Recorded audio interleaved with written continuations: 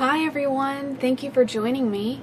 So my friend texted me yesterday and she said, help, I need an easy, fast makeup look. I don't have a lot of money to spend. I don't want to use a lot of foundation and a lot of steps, things like that. And so I thought, well, okay, is your skin dry? Is it oily? You know, things like that. So I was asking all of those questions, and I sent her a list of products that I recommend for what she's wanting.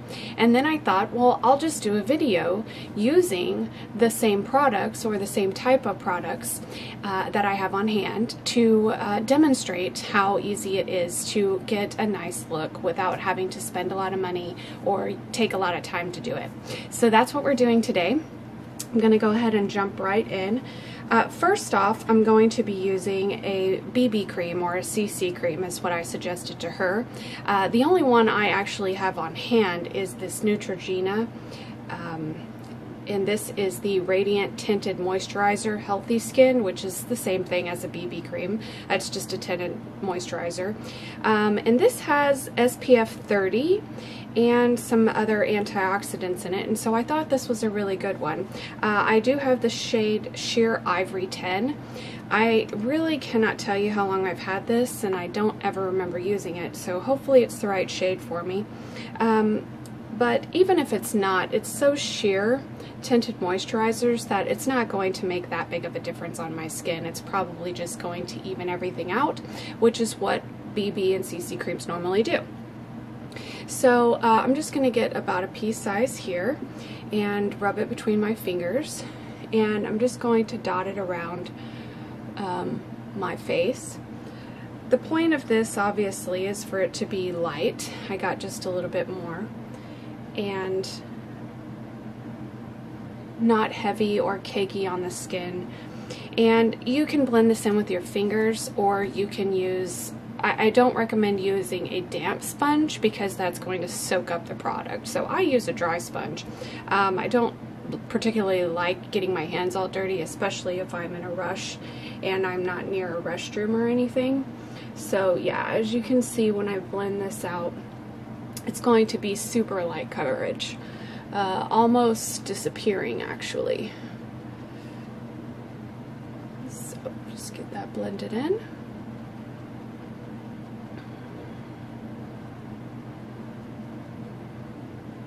It smells just like sunscreen,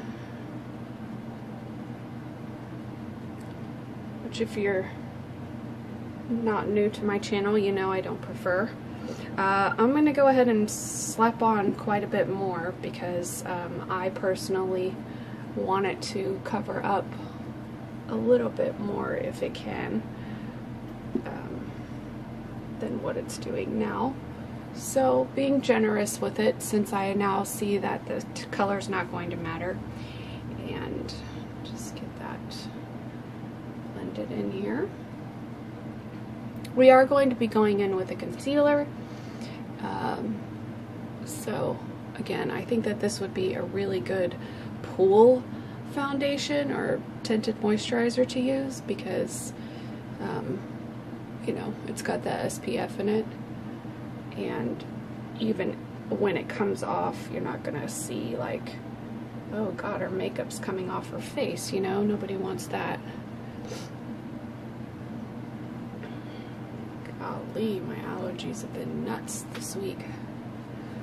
There we go. So it just evens out. It looks pretty dewy to the skin. So I'm going to go ahead and go in with concealer now, and I've got this Instant Age Rewind Maybelline. This is the one I did recommend to her. You know, it's kind of a classic, and I feel like you can't really go wrong with it. You just want to make sure that, especially on looks like this, that you are, you know, getting something that is your skin tone, because you don't have a lot of foundation to match to it. So you would just want to make sure that you are not going to have different colors on your face. You guys know, if you know, I'm just going to go in with the same sponge. You guys know that my perfect shade match concealer is from Pretty Vulgar, and Fair 6, I think is what it is. So that's my go-to, but that's not really as affordable as the Maybelline. So that's why I chose this one instead. Again, cult classic, and I think that paired with this, it's going to go over really well. One thing to make sure of when you're doing a look like this is that you cover up your eyelids, because if you leave your eyelids uncovered, it is going to give away that you have, you know, concealer or foundation or something on your skin. See the difference there in my eyelids being covered or not? So just cover up those veins, make everything even. I did my eyebrows off camera before I came on. Obviously those take the longest for me, but even that I've gotten down to a pretty quick process. As far as what I'm using, today I used the e.l.f. pencil. It's $2, you can get it anywhere. And I used their brow gel. Their brow gel actually is pretty cool. It has the most fibers in it of any other brow gel that I've ever used, and it does fill in very nicely the places I need extra hairs on my skin. So there is the complexion, just like that. It all matches, everything is easy. It took me, what, 2 minutes to accomplish, and I'm happy with it. So a powder, if you are going to be using under eye mascara, I do recommend using a powder to set your face, because that is going to, the emollient formulas together, you will have smudges underneath there. So I do not recommend going without a powder to set your under eyes. I am going to lightly set today with my NYX banana powder.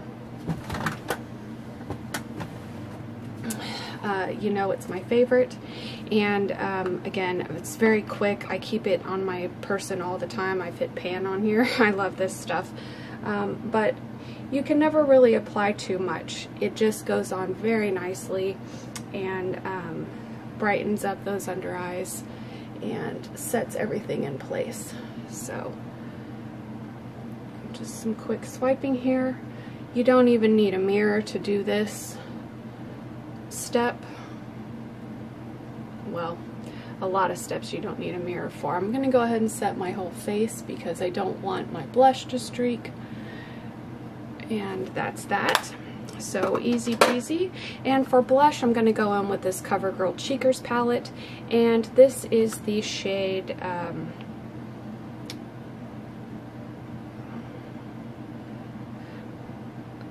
Brick Rose. So just a very nice shade. These cheeker palettes, you really, I mean, you cannot go wrong with these things. They are this is the product I recommended to her as well. They have several different colors. These things have been around for a very long time, and there's a good reason why, because they're just phenomenal. You can build them up, you can go lightly with them, and what I recommended to her as well is to use it as your eyeshadow, so everything is going to match. I am just swiping it on the cheeks. I'm not blending anything yet. I'm just getting the color on there. I'm not using a bronzer because I don't feel like that is a necessary step in an easy, fast routine. So yeah, go easy-handed with that. I'm going to take my sponge and just dab everything in on those edges just to even everything out. See how nicely that goes? I don't even have to spend time really blending that in with the brush and spending a lot of time. Easy peasy, just like that. I'm going to use my finger in that same blush, and I'm just going to go right over my eyelids with it, just to make it look like I spent a lot more time than I did.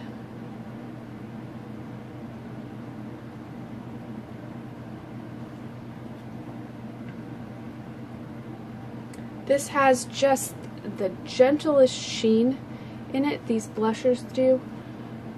So I actually don't feel like I want to even like fuss with a highlight or anything like that. I'm that's it. That's my eye look, that's my cheeks. I feel like I need a little bit more over here, so I'll just take whatever's left on my finger. Yep, just like that.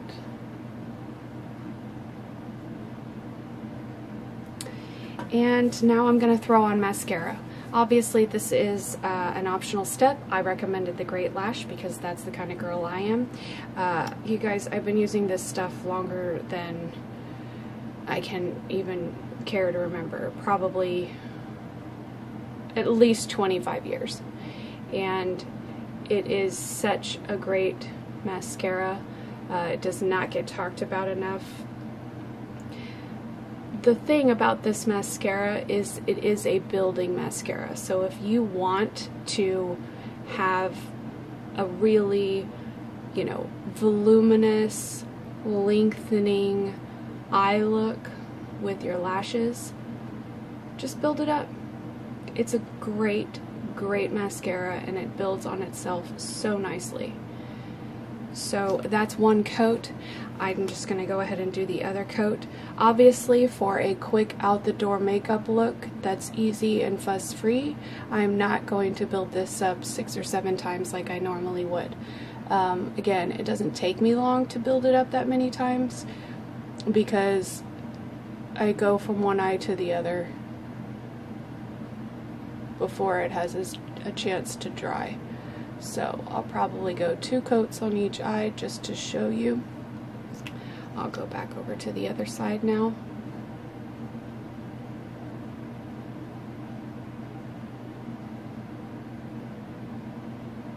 So you want to be quick and precise, but you don't want to make a mess because then you're going to have to spend extra time cleaning that up. So just decide what's important to you. So that is 2 coats versus 1 coat. See how quickly it builds on itself? You don't need to, you know, think, oh God, 6 coats of this mascara, and I may be exaggerating with 6 coats. I spend a lot of time on my lashes to get that look that I like, but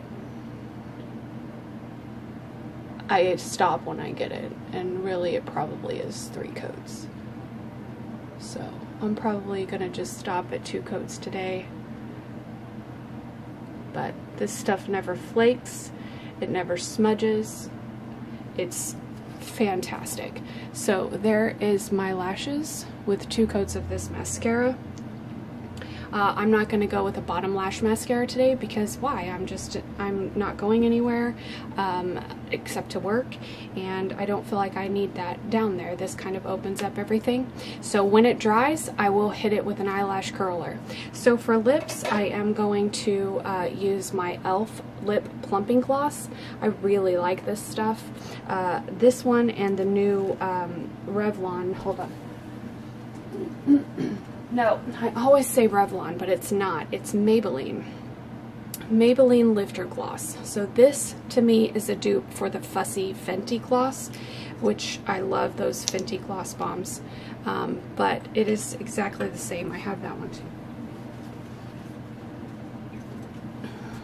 So, look at the colors. They're identical. Even the wands are similar. So, there they are. Isn't that fantastic? Like, the Fenty is $19. I believe the Fussy, or the Revlon Lifter Gloss is $6. So I'm going to use that today. Again, it has a slight tingle to it, but it's nothing bad. It doesn't burn my lips. I think this was a good choice because it does match my blush and eye very nicely. So nice. Now, if I'm hiding behind a mask, I'm not going to need this. But I actually do use it because it does keep my lips moisturized. So as soon as it starts setting down, it does keep moisture on my lips. It's either that or my Aquaphor, which I also recommended to her because I believe she does go to work and she does need to wear a mask. So you don't want to get this stuff on your mask if you're not going to wash them every, you know, every other day or something. And then you also don't want to get like your lip gloss on your mask and then it gets kind of on different places on your face. So since this has dried just a little bit, I am going to hit it with an eyelash curler. Optional step, this is not necessary, but my eyes, to make them look even, I do like to curl them.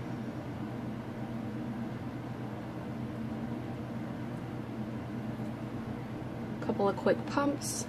See how that one now matches a little bit better to my other eye, and I'll do this one just a little bit. Just a quick one. So now I've got matching lashes.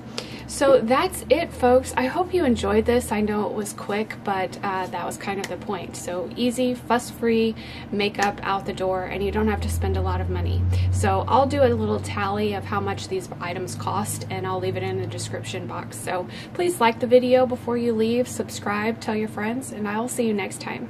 Take care. Oh, and Happy New Year. I guess. Yeah. Okay, bye.